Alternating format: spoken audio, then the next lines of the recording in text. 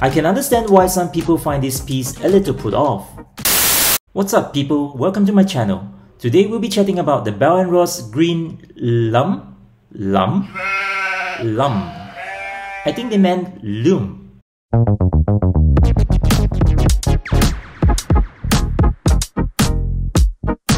Visibility or legibility has always been the core foundation of BR's design language.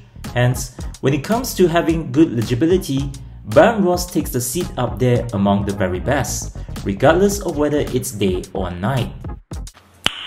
Nice. Unless you are Superman, mere mortals like us will require technological assistance to help read the time in the dark. Lume watches are a thing ever since radium, mixed with zinc sulfide, was discovered in 1898. In the 1960s, radium was replaced with tritium and promethium, as it was thought that radium may be more hazardous due to its radiation compound. Since the early 2000s, we now have our Lume, luminescence or superluminova, as you call it, assisting us in reading the time at night. Founded in 1992 as a university project, Bell Ross' innovation in creating good legibility watches didn't just end with having big indices, uncluttered dial, and matte dial to prevent glare and reflection. In 2017, Bell Ross launched their Lum collection. I really hope that's what they mean.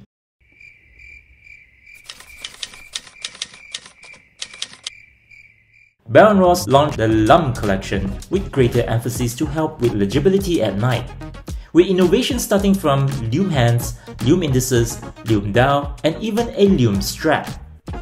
With the idea that one should not be limited to just admiring the dial of the watch, whether is it day or night, Bell Ross took things up one notch and now presents you with this glow stick. I mean, glowy cube. The BR-X5 case design is Bell & Ross' latest sportier and more futuristic vessel that also has the circle in a square with 4 screws. Before we begin with the review, I would really appreciate if you could support the channel by hitting that like, subscribe and bell icon, as it will help me to carry on to make more videos like this and to ensure that the world will not end in the next 7 days. Thank you.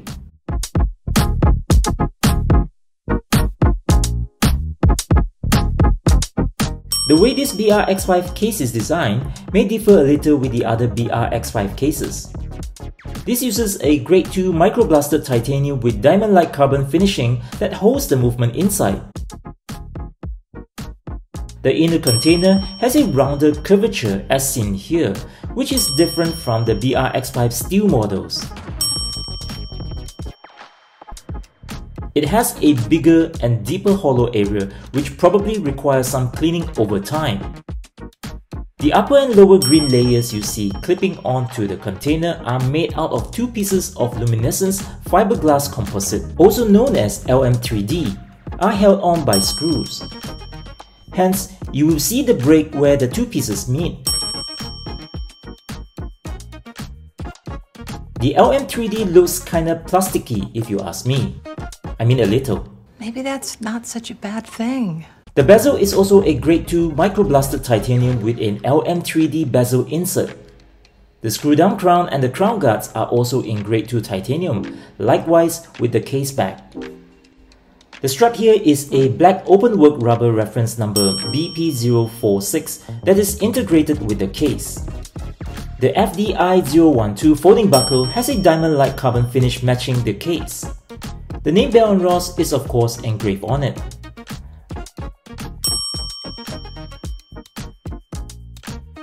Underneath the smoke grey sapphire crystal with AR coating is the caliber BR-CAL323, a manufactured automatic made by Canasi, a movement that is also used in brands like Tudor and Breitling.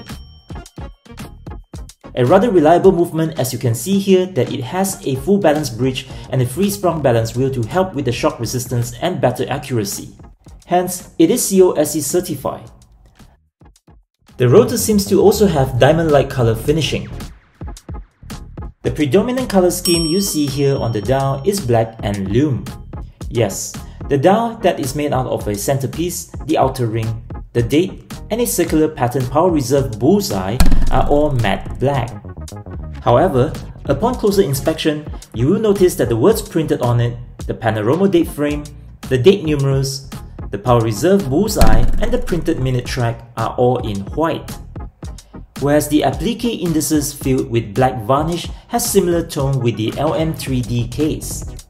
Last but not least, the hour, minute, second and power reserve hands and the printing could be painted on the rehaut have a brighter yellow hue compared to its case. To some, this may be a put-off, and to others, this could be PR's subtle way to bring colorization onto a not-so-boring watch. I can understand why some people find this piece a little put off. Well, to each his own, I guess.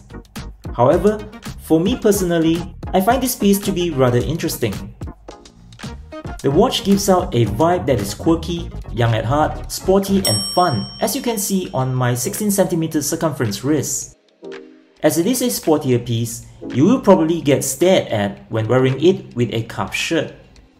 Because of the hollow gap in between the upper and lower LM3D inserts, your cuffs will most likely get caught in between the space. I really like the wearing experience of this watch. It's light and the rubber strap really gives it a good comfort. To be honest, I'm really surprised with the wearing experience. Because it has a 100 meter of water resistance, imagine wearing this to a dive looming with the fishes. Now that we've dealt with the first elephant in the room, which is the lume, let's talk about the second one, i.e. the date. Many have asked why is there a need to have a triple date. In my humble opinion, I think this serves as a dual purpose. The elongated date window in a way complements the power reserve subdial at the 9 o'clock. The second reason is whenever the minute hand runs over the date and covers it, the preceding and succeeding dates help to identify what is the actual date. When adjusting the date, the Candice manufacturer gives the date a good slap at 12:02 AM. Last but not least, limited to only 500 pieces, this is currently retailed at this price, and if you would have gotten it a month ago, it was retailed at this price. Talk about inflation. Anyway, if you want to check out this piece and you are around the area, do check out Bell Ross at the Exchange TRX where I got my hands on this piece, or at your local distributor. Can't believe they actually allowed me back in to review their watches. If you don't know what I'm talking about, do check out my previous video where I attempted to rob Bell Ross. The link is in the description below. In conclusion, the BR-X5 Green Lum isn't a watch you need, but it definitely can be a good option for you to have for those casual moments. Personally, I think it is a pretty interesting timepiece. However, if Bell & Ross truly wanted to go all out with the Lume, they should have lumed the date, the brand name, and the 3 days power reserve wordings. Anyway, that's just my 2 cents. Until the next one, thank you for watching.